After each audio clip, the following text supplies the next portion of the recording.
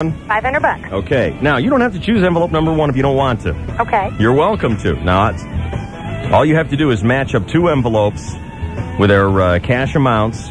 Okay. And you get what's inside. Now, if you want to go for the 1,000, you can choose two other envelopes if you want. But I'm telling you straight out, number one's got $500. So do you want to choose number one as one of your two? And so I'd be guaranteed the $500? No. It doesn't guarantee. No, what that means is if you choose number one, you're going to open two envelopes, okay? Uh-huh. If you choose number one, and I'm already telling you what that's got. Okay. If you find the other envelope that's got $500 in it, you win. Can I make a suggestion? Okay. One envelope, here, listen to this. Uh-huh. There's 6 envelopes. Okay. 2 of the envelopes have $100 inside. Okay. 2 of the envelopes have $500 inside. Okay. 2 of the envelopes have $1,000 inside. Okay. All you gotta do is match them up. What's your suggestion, Shooty? Well, she should make envelope number one her second pick. That way, whatever her first pick is, I like she that idea. matches that. I like that idea. Fine with me. Okay, can I pick envelope number 5? Number 5 it is.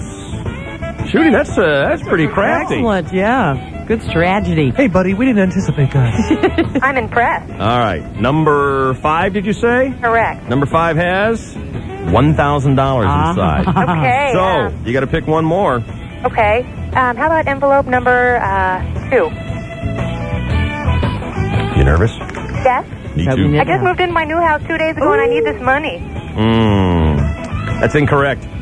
What's wrong? No. No, it didn't match. No, what is it?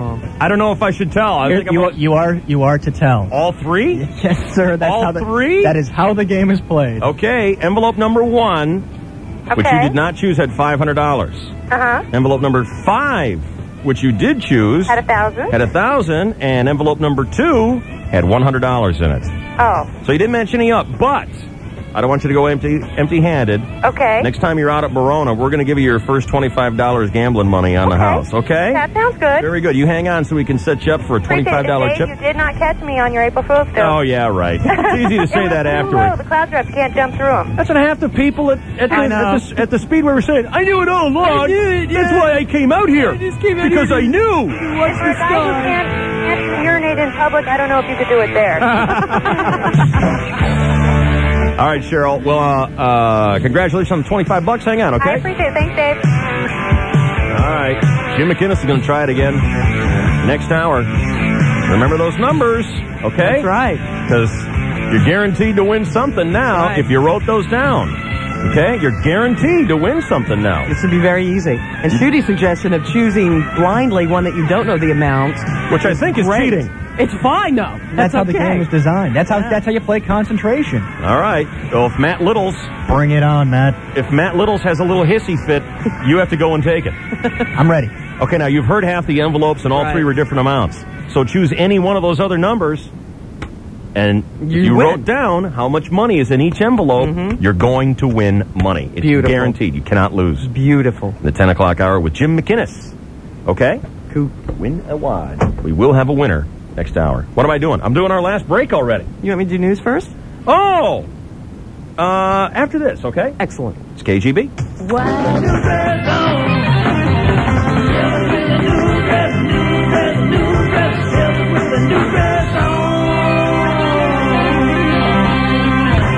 Well, it is 9:49 on the 101 KGB.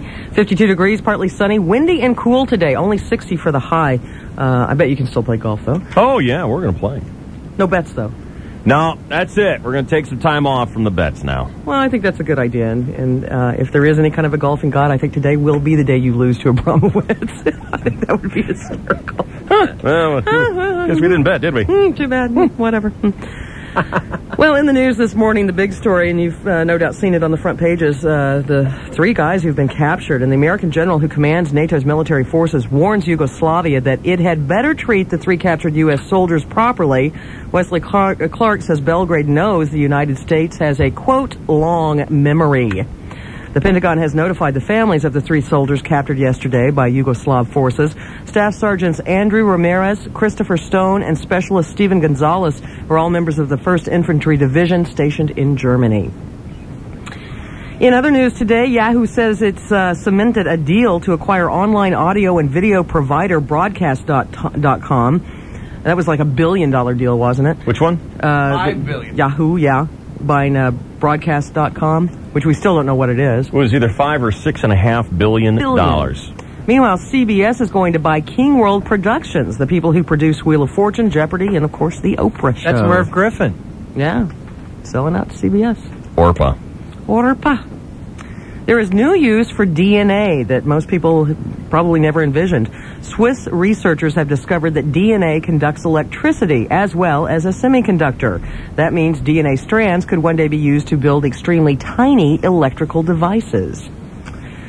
And the good news is San Diego's toilet-to-tap program is down the drain. I didn't know it was still alive, but on a 5-0 vote, City Council committee yesterday officially killed the program.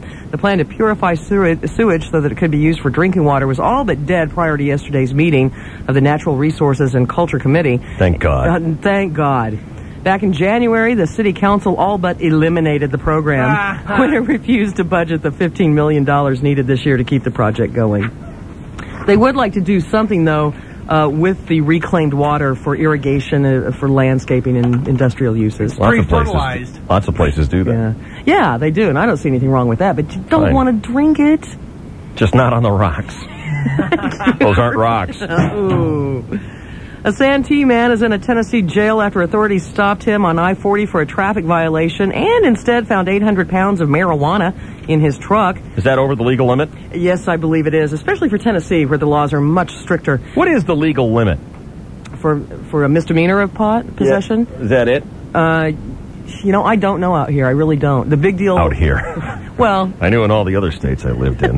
The big deal when I was going to college was that in the county where OU is placed, you could have up to an ounce, and it was only a misdemeanor. It was a ticket. How much is an ounce? At about an ounce. About an ounce. But I mean, how much does that make up? Is that like a joint? Oh, no, that's a baggie. That's really? A full... It's a lot of pot. Well, it's all by weight. That's a lid. It's a lid of pot. They used to call it. Right. A lid is an ounce? Hoodlums, yeah. Yes. Yeah. And how much of a lid is in a nickel bag? I don't know about that. And I think a nickel bag is like 1/8 of an ounce. I don't know, though. Okay. I claim no knowledge of this. Got it.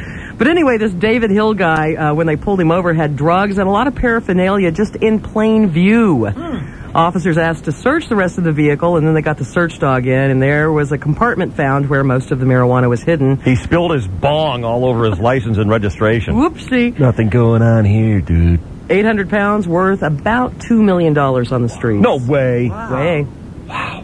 Must have been some high-grade stuff. Why would you entrust $2 million worth of pot to a dope? This is the thing.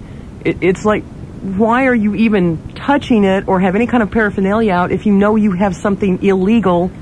What kind of a boob, though? Thinking? What kind of a boob says, here, transport my $2 million worth of marijuana to an idiot? Yeah. Well, Whatever. Drug dealers. Ronald Reagan's grandson could get locked up for 3 years.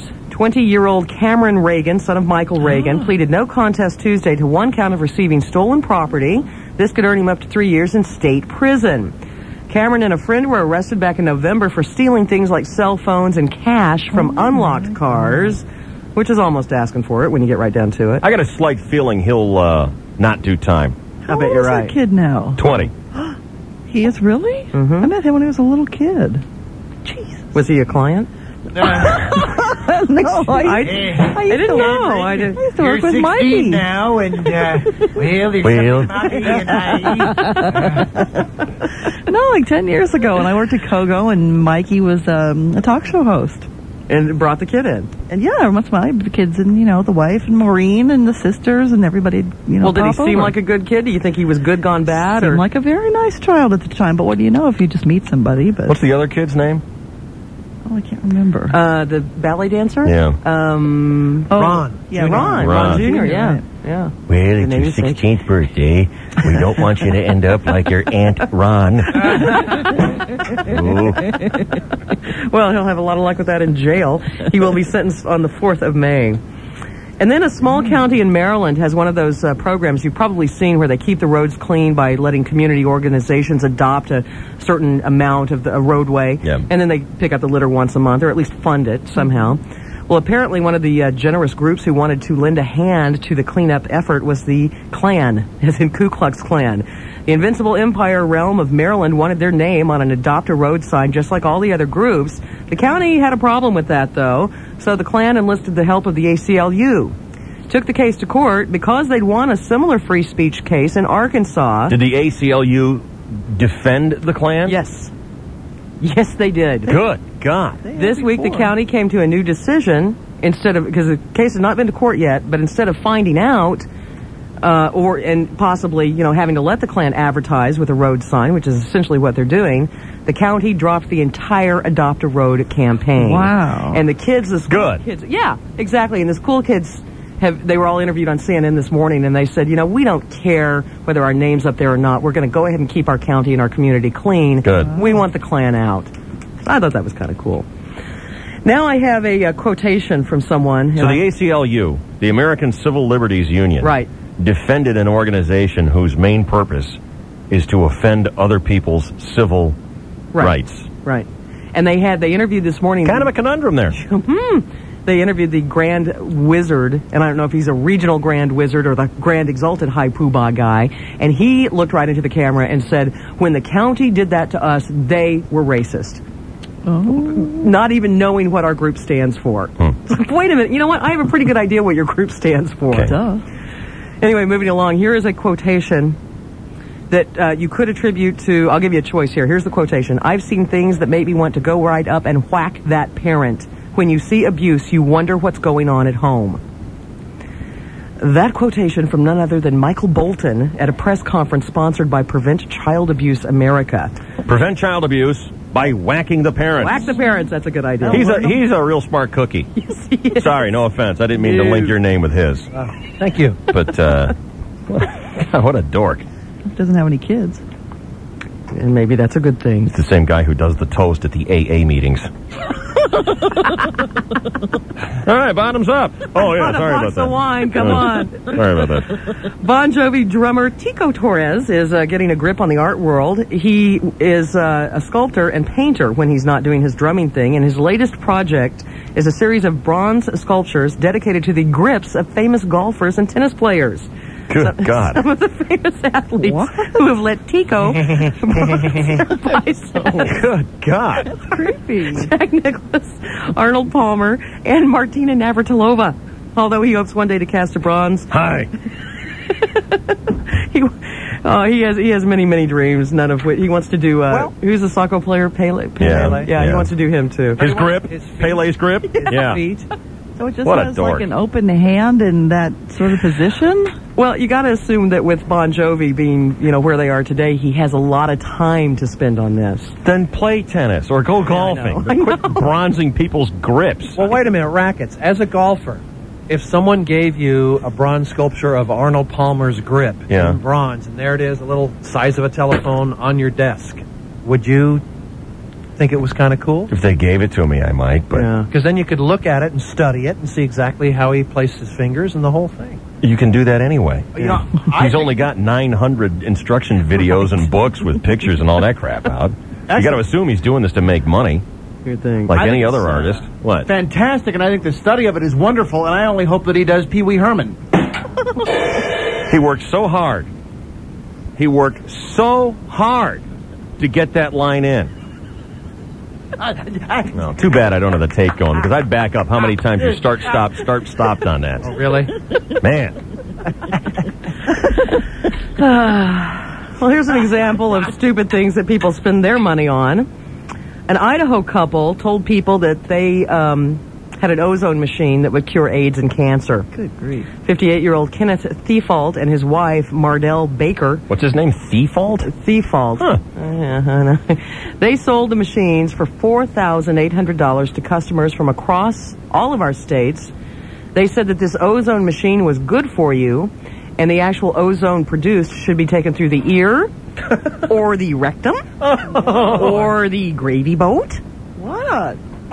Doctors say it doesn't beat cancer, it actually causes cancer. Oh, my God. Kenneth was sentenced this week to more than 6 years in prison, fined $100,000. The wife got 3 years and a $60,000 fine. Because our dogs work so hard, laying around all day and gnawing on bones, don't you think they deserve a vacation? There is now a doggy summer camp. A pet sitting company in Canada offers dog day adventures in the lush woods north of Toronto. Brother. For $150, that's $150 for a 3-day trip. Your dog can go swimming, ass sniffing, hiking, ass sniffing, canoeing, or go for doggy picnics, or even massages.